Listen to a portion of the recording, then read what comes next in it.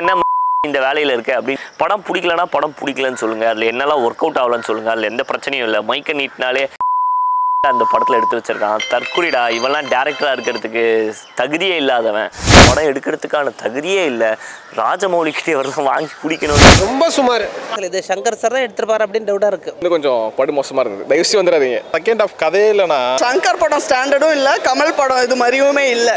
சுத்த வேஸ்ட். எல்லாம் இல்லைண்ணா. இதை பற்றி என்னென்னா பேச சொல்கிறீங்க? ஜஸ்ட் நான் பப்ளிக் என்ன கேட்குறேன்னா, நம்ம எல்லாருமே குவாண்டன் டாரண்டினோ இல்லை, நம்ம வந்து ஒரு ஷேக்ஸ்பியர் இல்லை, அப்படியே டைலாக்ஸ்லாம் எழுதி கிழிச்சிடுறதுக்கு இதெல்லாம் உங்களுக்கு எங்கடா தெரிய போகுது? 2K கிட்ஸ் ஒன்றை விட எனக்கு தான் இழப்பு ஜாஸ்தி. ஸோ சங்கர் சார் வந்து தூக்கிட்டு கேமரா தூக்கிட்டு வந்தது சுஜாதா சார் நம்பி அப்படின்னு 100% நம்ம எழுதிட முடியாது. இப்பதான்ப்பா என் வயிறே குளிர்ந்திருக்கு. என்னடா இந்த படம் மாதிரி படம்லாம் எடுத்துட்டு இருக்க அப்படின்னு இந்த 2K கிட்ஸ் சொல்கிறவங்களுக்கெல்லாம் ஒரு சின்ன பதில் தான். 25 வருஷத்துக்கு முன்னாடி தமிழ் சினிமாவில் முதல் 50 கோடி கலெக்ட் பண்ண ஒரு மூவி, 50 கோடினா அது பாலிவுட்டுக்கும் ஹாலிவுட்டுக்கும் மட்டும்தான் சொந்தம்னு இருந்ததை ஷாக்கிள் பண்ணி முதல் 50 கோடி கலெக்ட் பண்ண ஒரு மூவியோட சீக்வல் தான் இந்த வருஷத்தோட மோஸ்ட் ட்ரால்டு மூவி. இந்த சொசைட்டி ஆஃப் சினி வாட்சர்ஸ்க்கு என்ன தான் ஆச்சு? 1996 இந்த ஒரு டேரக்டர் ராஜா மாதிரி பார்க்குறோம், பிரம்மாண்டம்னா இவர் தான் சொல்கிறோம். ஆனால் இன்றைக்கி ஓவர் ரேட்டட், தற்குறி, இன்னும் ஸ்டீரியோ டைப் பேசிகிட்டு இருக்காரு. இவரெல்லாம் படம் எடுக்கிறதுக்கான தகுதியே இல்லை. ராஜமௌலிக்கிட்டே இவரெல்லாம் வாங்கி குடிக்கணும்னு பேசிகிட்டு இருக்காங்க சார் ஆன்லைனில். இவ்வளோ நெகட்டிவிட்டி தேவைதானா? இன்றைக்கும் சோஷியல் மீடியா இல்லை நியூஸ் பேப்பரை திறந்து பார்த்தா முதல் பக்கத்துலேயே மீம்ஸ் ஆன் இந்தியன் 2ன்னு போடுறாங்க. சென்னை டைம்ஸ் இன்றைக்கி படிக்கிறேன். அதில் வந்து நாட் ஒன்லி நார்மல் மீம்ஸ் கலாய்க்கிறது வந்து ரொம்ப வருஷமாக இருக்கிற ஒரு ஃப்ரீடம் ஆஃப் ரிவ்யூயிங் தான். ஆனால் இன்றைக்கி ஃபேமிலி அப்யூஸ் ஆகட்டும், ஒருத்தரோட ப்ரொஃபஷ்னல் அப்யூஸ் ஆகட்டும், அவரை ஓவர் ரேட் பண்ணுறது அப்படிங்கிறது வந்து ரொம்ப காமனாக போயிடுச்சு. எல்லாமே அப்யூஸ் பண்ண ஆரம்பிச்சிட்டாங்க. ஃபார் இன்ஸ்டன்ஸ் பார்க்கணுன்னா, சங்கர் சார் கலாய்க்கிறது இல்லாமல் அவங்க மகளான அதிதி சங்கர்லாம் கலாய்க்க ஆரம்பிச்சிட்டாங்க. ஒரு படத்துக்கான நெகட்டிவிட்டி இவ்வளோவா? கண்டிப்பாக இந்த படத்தில் நிறையா ஃப்ளாஸ் இருக்குது. அதுக்கு முட்டே கொடுக்க முடியாது. ரொம்ப அவுட்டேடாக தான் படம் இருக்குது. 1996 வந்த சீக்வலுங்கிற போது அந்த லஞ்சம், அந்த கரப்ஷனுங்கிற பிளாட்டோடு நீங்கள் இந்த படத்தை பார்க்கும்போது கண்டிப்பாக ஃப்ளாஸ் இருக்குது. பட் அனிருத் பாடின மாதிரி எதுவும் மாறலையே, கம்பேக் இந்தியன் அப்படிங்கிறது இந்தியன் தாத்தாக்கு ஒரு கம்பேக்காக இருந்துச்சுன்னா எல்லாம் மாறிடுச்சு சார். Comeback Shankar sir. அதுதான் நாங்கள் சொல்கிற ஒரு விஷயம். இன்னொரு மிகப்பெரிய குற்றச்சாடாக நம்ம சோஷியல் மீடியாலையும் பேப்பர்லையும் என்ன படிக்கிறோன்னா, சுஜாதா சார் இல்லாமல் சங்கர் சார் ஒன்றுமே இல்லை அப்படிங்கிற ஒரு டேக்லைன் எல்லா இடத்துலையுமே பார்க்குறோம். இது கண்டிப்பாக எந்த ஒரு விதமான முட்டுமே இல்லை. சுஜாதா சாரை நம்ம கண்டிப்பாக மிஸ் பண்ணுறோம். அவரோட திரைக்கதையும் அவரோட திரை வசனங்களையும் நம்ம கண்டிப்பாக இந்த இடத்துல மிஸ் பண்ணுறோம். இந்தியன் ஆகட்டும், இல்லை ஒரு ஜீன்ஸ் ஆகட்டும், இல்லை அந்நியன் ஆகட்டும், அதில் வர டைலாக்ஸ் தான் இன்னுமே நமக்கு ஒரு பெரிய இம்பேக்ட் இருக்குது. ஏன் எந்திரன் எடுத்துக்கோங்க, அதில் இருக்கிற டைலாக்ஸ், எந்திரன் டைலாக்ஸும் சிவாஜி டைலாக்ஸும் இந்த படத்துலேயே வந்து ஒரு ட்ரிபியூட்டாக யூஸ் பண்ணியிருக்காங்க. நிக்கல் இல்லை நக்கல் அந்த மாதிரி சொல்லிட்டு. ஸோ அந்த விஷயங்கள்லாம் இருந்தாலுமே இந்தியன் 2 வந்து ஒரு அவுட்டேட்டட் மூவியாக இருந்ததுக்கு சங்கர் சார் மட்டும் காரணம் இல்லை, காலமும் ஒரு காரணம் தான் கண்டிப்பாக. ஸோ சங்கர் சார் வந்து தூக்கிட்டு கேமரா தூக்கிட்டு வந்தது சுஜாதா சார் நம்பி அப்படின்னு 100% நம்ம எழுதிட முடியாது. சுஜாதா சார் இல்லாமல் அவர் சில படங்கள் பண்ணியிருக்காரு. அண்ட் சில படங்கள் வந்து கொஞ்ச நாள் எடுக்க தான் செய்யும். தோனி வந்து 2015 கேப்டன்சி ரிட்டையர் ஆன அப்புறம் இந்தியன் டீமே இல்லைன்னு நம்ம எழுதிட முடியாதுல்ல. ஒரு 2024 வேர்ல்டு கப் ஜெயிச்சா மாதிரி சுஜாதா சார் போய் ஒரு 3 படம் தான், நண்பன், ஐ 2.0, இப்போ இந்தியன் 2 தான் பண்ணியிருக்காரு. ஒரு 4-5 படம் அவருக்கு கொடுக்கலாம். கேம் சேஞ்சர் என்ன பண்ணுது, இந்தியன் 3 என்ன பண்ணுது, அடுத்து வேல்பாரி எடுக்க போகிறேன்னு சொல்கிறாரு. அது என்ன பண்ணுதுன்னு நம்ம பார்க்கணும் கண்டிப்பாக. ஸோ சுஜாதா இல்லைனா சங்கர் இல்லை அப்படின்னு சொல்லி ஒரு டைரெக்டான ஒரு குற்றச்சாட்டை நம்ம வைக்கக்கூடவே கூடாது. 1996 வந்த இந்தியன் 1லேருந்து இந்தியன் 2 எப்படி மாறிப்பட்டிருக்குன்னு நீங்கள் பார்த்தீங்கன்னா, மைண்ட் செட்டாகவே மக்கள் நிறையா மாறிட்டாங்க. 1996 ஒருத்தன் ஊழல் பண்ணுறான், ஒரு டிஸ்கிரிமினேஷன் நடக்குதுன்னா என்னால் தட்டி கேட்க முடியல, இங்கே வந்து ஒரு கொலவெடி வந்து தலை விரித்து ஆடிட்டுருக்கு, ஆனால் வந்து என்னால் போய் தட்டி கேட்க முடியலையே, இந்த ஜாதி கலவரமும் மதக்கலவரமும் லஞ்சமும் ஊழலும் அதுக்கான எதிர்த்த படங்கள் கொடுங்க அப்படின்னு சொல்லிட்டு வந்தது தான் ஜென்டில்மேன், இந்தியன் மாதிரி படங்கள். ஆனால் இன்றைக்கி வந்து ஆஃப்லேட் நிறையா மூவிஸ் இதை மாதிரி வந்துருச்சு. லாஸ்ட் இயரே பார்த்தீங்கன்னா மாமன்னன் மாதிரி மூவிஸ் வந்துருச்சு. அதையுமே வந்து கிரிட்டிக்கலாக அப்லோட் பண்ணாங்க. பட் எந்த விதத்தில் இது அவுட்டேட்டடாக இருந்துச்சுன்னா, நீங்கள் ஃபஸ்ட் பார்ட்டில் பார்த்தீங்கன்னா not just the violence against corruption, but அந்த பாண்டிங், எமோஷனல் பாண்டிங், சந்துருவுக்கும் சேனாபதிக்கும் இருக்கிற எமோஷனல் பாண்டிங், கஸ்தூரிக்கும் சேனாபதிக்கும் இருக்கிற எமோஷனல் பாண்டிங், சேனாபதிக்கும் அவங்க ஒய்ஃப்க்கும் இருக்கிற ஒரு எமோஷனல் பாண்டிங்னு இது எல்லாமே நம்ம கூட கனெக்ட் ஆச்சு. அதுவும் இல்லாமல் போலீஸ் ஆஃபீஸராக வந்த நெடுமுடி வேணுமே ஒரு பயங்கரமான ஒரு ரோல் பண்ணியிருப்பார், ரொம்ப சட்டிலாக இருக்கும். ஸோ இதெல்லாம் வந்து ஒரு ஓவராலாக பார்த்தீங்கனாலே வந்து ஒரு புது முயற்சியாக இருந்துச்சு. அதுவும் இல்லாமல் சங்கர் சார் யூஸ் பண்ண ப்ராஸ்தட்டிக் மேக்கப் ஆகட்டும், எப்படி ஒரு மனுஷன் 30 வயசுலையும் இப்படி இருக்காரு, அப்படியே அவர் தான் அவங்க அப்பாங்கிறத நம்பவே முடியல அப்படின்னு சொல்லிட்டு ஒரு விதமான ஒரு பேக்கேஜிங்காகவே கம்ப்ளீட்டாக இருந்துச்சு. ப்ளஸ் ஏஆர் ரஹ்மான் சாரோட பிஜிஎம்ஸ் அண்ட் சாங்ஸ். பட் இந்த படத்தில் என்னாச்சுன்னா எந்த விதத்துலையுமே நமக்கு ரிலேட் ஆகலைன்னு சொல்லியே ஆகணும். படம் என்னதான் வந்து ஒரு குவைட் டீசென்ட் பேஸில் போனாலுமே எதுக்குடா இதெல்லாம் பண்ணுறீங்க அப்படிங்கிற மாதிரி ஆகிடுது. தாத்தா சொன்னதுனால இப்போ சித்தார்த் ஆகட்டும், பிரியா பவானி சங்கர் ஆகட்டும், ஜெகன் ஆகட்டும், அந்த பார்க்கிங் டாக்ஸில் வர கேங் எல்லாம் அவங்களோட ரிலேட்டிவ்ஸை வந்து பிடிச்சி கொடுக்குறதோ, அவங்க பேரண்ட்ஸை பிடிச்சி கொடுக்குறது, இந்த சீன் வந்து ரொம்ப ரிப்பீட்டேட்டிவாக இருந்துச்சு, ரொம்ப கிளீஷியாகவும் இருந்துச்சு. இதை எத்தனை பேர் பண்ணுவாங்கன்னே தெரியாது அப்படிங்கிறது வந்து அந்த முகம் சுளிக்கிற மாதிரி இருந்துச்சு.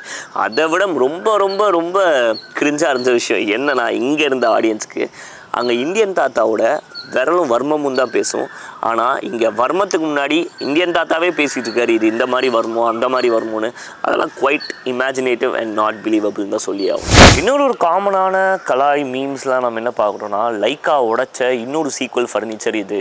லைக்கா இதுக்கு முன்னாடி 3 கல்ஸை வந்து ரீமேக் பண்ணியிருக்காங்க. ஒன்று வந்து 2.0 எந்திரனோட remake, Chandramukhi 2 சந்திரமுகியோட remake, and Indian 2 and Ponniyin Selvan 2. இந்த எல்லா படங்களும் சீக்வல் வந்து நல்லா போகலை, நல்ல எதிர்பார்த்த கலெக்ஷன்ஸ் வரல, படங்கள் நிறையா வந்து குற்றச்சாட்டு இருந்துச்சுங்கிறது நம்ம எல்லாருக்குமே தெரியும். பட் ஆஃப் லேட் இது வந்து ஒரு ப்ரொடக்ஷன் ஹவுஸோட மிஸ்டேக்கா அப்படின்னு கேட்டிங்கன்னா எனக்கு கண்டிப்பாக தெரில. ஒரு ப்ரொடக்ஷன் ஹவுஸ் இப்போ நீங்கள் பார்த்தீங்கன்னா சங்கர் சார் நம்பி 2 படம் கொடுக்குறாங்க, பி வாசு சார் நம்பி ஒரு படம் கொடுக்குறாங்க, மணிரத்னம் சார் நம்பி ஒரு படம் கொடுக்குறாங்க, அவ்வளோதான். அதோட முடிஞ்சு போச்சு ப்ரொடக்ஷன் ஹவுஸோட வேல்யூ. அங்கே வந்து few of the creative directors and creative producers அதில் வந்து நல்லா சப்போர்ட் பண்ணியிருக்காங்க. ஸோ அதுலேருந்து ஒரு அப்ஜெக்ஷனுமே இல்லை. பட் இப்போ வந்து ஒரு ரஜினி சார் மாதிரியோ, இல்லை ஒரு கமல் சார் மாதிரியோ, ஒரு அஜித் சார் மாதிரியோ, விஜய் சார் மாதிரியோ இருக்கக்கூடிய ஒரு ஹீரோ கேட்குற சம்பளத்தை கொடுக்கக்கூடிய ப்ரொடக்ஷன் ஹவுசஸே ஒரு 4-5 தான் இருக்குது. கையை விட்டு எண்ணிடலாம். ஒரு சன் பிக்சர்ஸ் ஆகட்டும், லைக் ஆகட்டும், ஒரு ஏஜிஎஸ், இந்த மாதிரி 4-5 பேர் தான் நம்மளால் சொல்ல முடியும். பட் ஸ்டில் நம்ம இந்த மாதிரி ப்ரொடக்ஷன் ஹவுஸையும் வந்து நம்ம வேல்யூ பண்ணாமல் இந்த மாதிரி ட்ரால் பண்ணிகிட்டு இருந்தோன்னா, ஆஃப் லேட் அவங்களுக்கு ஒரு 2-3 படம் வரப்போகுது. இப்போ வேட்டையன் வரப்போகுது, விடாமுயற்சி வரப்போகுது, இந்தியன் 3 பாசிபிளி வரலாம். ஸோ இந்த படங்களையும் நம்ம ட்ரால் பண்ணி சரி இவங்க படம் எடுத்தாலே குவாலிட்டியாக இருக்காது அப்படின்னு சொல்லிட்டு நம்ம ட்ரால் பண்ணுற ஒரு ஸ்டேஜுக்கு வந்துட்டோன்னா அவங்களும் வந்து they won't start to make more films. ஏன்னா லைக்காவோட ஜேர்னி நீங்கள் பார்த்தீங்கன்னா சுபாஷ் கரன்கிறவருக்கு ஒரு சர்வராக ஆரம்பித்து அங்கேருந்து வந்து டெலிகாம் போகிறாரு, ஹெல்த் போகிறாரு, ஃபினான்ஸ் போகிறாரு, திருப்பி இங்கே லைக்கா ப்ரொடக்ஷன்ஸ்னு ஒரு விஷயத்துக்கு வரும்போது it's just for benefiting the Tamil audience. So ஒரு இந்தியன் 2 மாதிரி ஒரு பெரிய படம் வரும்போது, ஒரு சங்கர் சார் படம் வரப்போகுது, இல்லை ஒரு ரஜினி சார் படம் வரும்போது தான் நம்ம எல்லாருமே ஃப்ளரிஷாக இருக்கும். ஒரு சினிமா ஃபீல்டில் இருக்கிறவங்களும் சரி, சினிமா ஆடியன்ஸாக இருக்கிறவங்களும் சரி, அன்றைக்கி தான் ஃப்ளரிஷ் ஆகுது. ஸோ அந்த மாதிரி படங்கள் வரலனாலே தேட்டருக்கு வந்து மக்கள் பெருசாக வந்து வர மாட்டேங்கிறாங்க. அதுதான் உண்மை. இப்போ வந்து ஃபார் இன்ஸ்டன்ஸ் லவ்வர் மாதிரி ஒரு படம் வந்துச்சு, ஸ்டார் மாதிரி படம் வந்துச்சு, அதெல்லாம் பிரேக் ஈவன் பண்ணுறதுக்கே ரொம்ப கஷ்டப்பட்டுச்சு. ஏன்னா வந்து உங்களுக்கு அது பெரிய பிராண்ட் வேல்யூ இல்லை, அது வந்து கிராண்டியர் இல்லைன்னு சொல்லிட்டு நிறைய ஃபேமிலி ஆடியன்ஸ் வரவே இல்லை. பட் இந்தியன் 2க்கு வந்து அட்லீஸ்ட் பார்க்குறதுக்காக ஏதாவது ஒரு கிராண்டியர் இருக்கும். டேக் 2.0 அது வந்து 565 crores பண்ணியிருக்காங்கிறது அது என்னடா இருக்குது அந்த மாதிரி அப்படின்னு பார்க்குறதுக்காகவே ஃபியூ பீப்புள் வந்தாங்க. ஸோ அந்த மாதிரி ஒரு ஜென்ரல் ஆடியன்ஸை கனெக்ட் பண்ணுற பிக் மீடியமாக, கிராண்டியர் மீடியமாக இருக்கிறது லைக்கா ப்ரொடக்ஷன்ஸ். ஸோ இந்த படத்தோட ஃபெயிலியருக்கு நம்ம வந்து லைக்காவை ட்ரால் பண்ணுறது கண்டிப்பாக ஒரு வன்மம்னு சொல்லி ஆகணும்.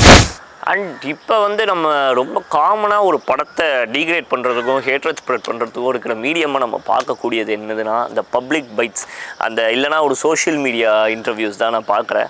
கண்டிப்பாக சோஷியல் மீடியாவில் ஒரு சில channels, I don't want name, அவங்க வந்து பயங்கரமான அப்யூசஸ் வைக்கிறாங்க, பாடி ஷேம்ஸ் வைக்கிறாங்க, பேட் வேர்ட்ஸ் வந்து நிறையா இன்ட்யூஸ் பண்ணுறாங்க.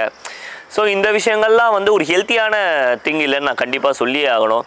படம் பிடிக்கலன்னா படம் பிடிக்கலன்னு சொல்லுங்கள், அதில் என்னெல்லாம் ஒர்க் அவுட் ஆகலன்னு சொல்லுங்கள், அதில் எந்த பிரச்சனையும் இல்லை. மைக்கை நீட்டினாலே அந்த படத்தில் எடுத்து வச்சுருக்கான், தற்குறிடா, இவெல்லாம் டேரக்டராக இருக்கிறதுக்கு தகுதியே இல்லாதவன் அப்படின்னு சொல்லிட்டு அந்த மாதிரி விஷயங்கள் வந்து ஒரு it doesn't lead to the right பாத். இப்போ நீங்கள் ஒரு வேலை செய்கிறீங்க, வேலை செய்கிற இடத்துலேயே வந்து நீங்கள் செய்கிற வேலை ஆன் அண்ட் ஆஃப் ப்ரொடக்டிவிட்டி இருக்கும்.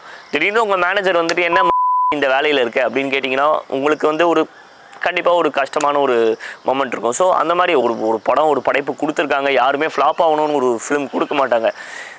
ஈவன் தோ சில காரணங்களால் படம் நல்லா இல்லாமல் போகலாம். ஸோ அந்த மாதிரி ஆகும்போது ஜஸ்ட் நான் பப்ளிக் என்ன கேட்குறேன்னா, நம்ம எல்லாருமே குவாண்டன் டாரண்டினோ இல்லை, நம்ம வந்து ஒரு ஷேக்ஸ்பியர் இல்லை, அப்படியே டைலாக்ஸ்லாம் எழுதி கிழிச்சிடுறதுக்கு வி ஆர் நாட் கிளாஸிஸ்ட். நம்ம ஜஸ்ட் ஒரு ஜாலியாக ஒரு படம் பார்க்க வரோம். பிடிச்சிருந்தா பிடிச்சதுன்னு சொல்ல போகிறோம், பிடிக்கலன்னா பிடிக்கலன்னு சொல்லிட்டு போயிடலாம். ஸோ மைக் நீட்டுறோங்கிறதுக்காக சில அப்யூசிவான டைலாக்ஸோ சில ஒருத்தங்களோட கெரியரை வந்து நம்ம டீக்ரேட் பண்ணணுங்கிறது அவசியமே இல்லை. ஸோ அதுதான் நான் வந்து ஒரு ஹம்பிள் ரெக்வஸ்ட்டாக வச்சுப்பேன் ஆடியன்ஸ்க்கும் சரி and few of the social medias. என்னடா இந்த படம் மாதிரி படம்லாம் எடுத்துகிட்ருக்க அப்படின்னு இந்த 2K கிட்ஸ் சொல்கிறவங்களுக்கெல்லாம் ஒரு சின்ன பதில் தான். இப்போ சங்கர் சார் வந்து பிரம்மாண்டம் அப்படின்னு சொல்லி ஒரு ஸ்கேம் பண்ணிருக்காரு. அவுடேட்டட் பர்சன் இந்த ஆள்லாம். ப்ரொடியூசருக்கு செலவு கேட்டதை தவிர இந்த ஆளுக்கு என்ன தெரியும் அப்படின்னு கேட்டது சங்கர் சார் தான். ஈரம், காதல், கல்லூரி, வெயில், அரையன் 370 கடவுள், புலிகேசி இந்த மாதிரி படங்களை ப்ரொடியூஸ் பண்ணியிருக்காரு. இதெல்லாம் அந்த ஒரு நியூஸ் கூட அவங்களுக்கு தெரியுமான்னு எனக்கு தெரில. ஸோ தமிழ் சினிமாவுக்கு நல்ல அழகான படங்களும் கொடுத்துருக்காரு. அண்ட் உனக்கு என்னடா கரப்ஷன் பற்றியும் டிஸ்கிரிமினேஷன் பற்றியும் கேஸ்ட் டிஸ்கிரிமினேஷன் பற்றியும் தான் படம் எடுக்க தெரியும், உனக்கு அதை தாண்டி எதுவுமே தெரியாதுடா அப்படின்னு சொல்லிட்டு இருந்தவங்களுக்கு ஒரு சின்ன ரிமைண்டர்.